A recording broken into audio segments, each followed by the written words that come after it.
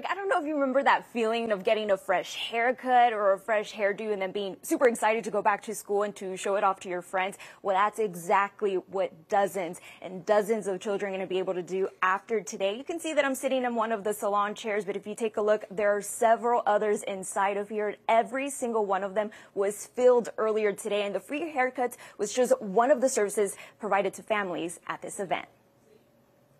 Are you excited for school to start? Yeah.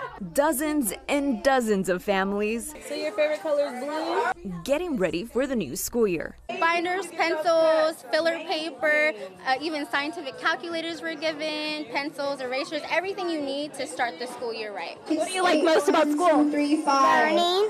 And all at no cost. It's the second year Mix Foundation, in partnership with Mix Institute of Cosmetology and Barber, hosts a free back-to-school giveaway. My favorite is a flamingo and a butterfly. I can make them move. So we have about 15 organizations here with food vendors, local resources for our community. And this year, a little more was given. I was like, okay, we're doing backpacks. Why don't we combine that with haircuts? Because if you look good, you have more confidence. This is my 5th one since 10, so in 2 hours. A full glam experience, all for free. So he has never had a haircut ever, and he is totally excited. You know, it's his first year at kindergarten because it helps like families like myself where as compared to taking 5 kids to get a haircut, it's super pricey. And while it was a day about giving back, My heart is so full right now to see how many people are here.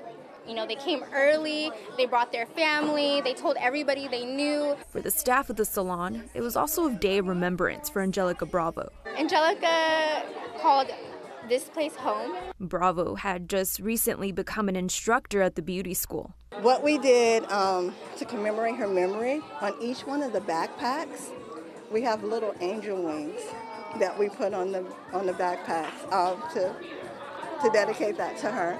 Everyone called her Miss Angel. So knowingly and unknowingly, they're walking around with a little piece of her.